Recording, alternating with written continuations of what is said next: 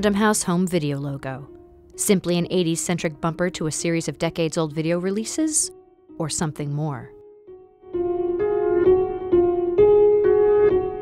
Random House's home video department was created in 1984 as a way to distribute VHS editions of Sesame Street. Part of one fine face. The success of these tapes led to releases of Dr. Seuss, Richard Scarry, It must be great to have an astrologer for a mom. Arthur, and even the Berenstain Bears.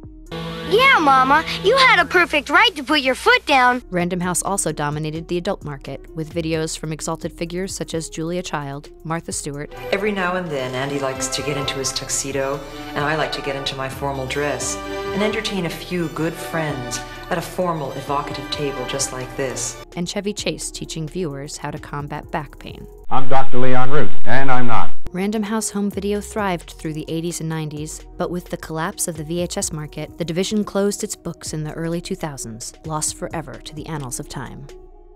Except, the logo lives on. An unexplained cult-like following has formed around this seemingly innocuous piece of nostalgia. Searching Random House home video logo on YouTube produces over 100,000 results, with people manipulating the logo in various unnatural ways. Reversed, stretched, repeated, recolored, slowed, sped up, distorted beyond belief. But why? What is the message at the center of this? Is this simply a case of amateur video editors having a goof? Or is the Random House home video logo at the center of a worldwide mind-melding event that could unlock the darkest secrets of humanity? Here we see people conversing with the logo as if transfixed by its power. What's going on? Could you hear me? Random House home video. There you are. What is the relationship between the logo and this animated talking cat?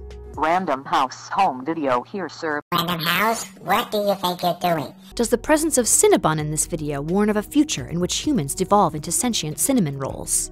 And it can't be a coincidence that Random House home video distributed the Berenstain Bears, a series that many believe connects ours to another dimension. The logo, the cat, the bears.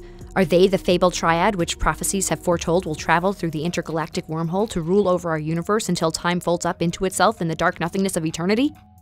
And how is Peter Griffin involved? Peter, don't. They say if you watch that video, you die. Ah, that's a lot of baloney.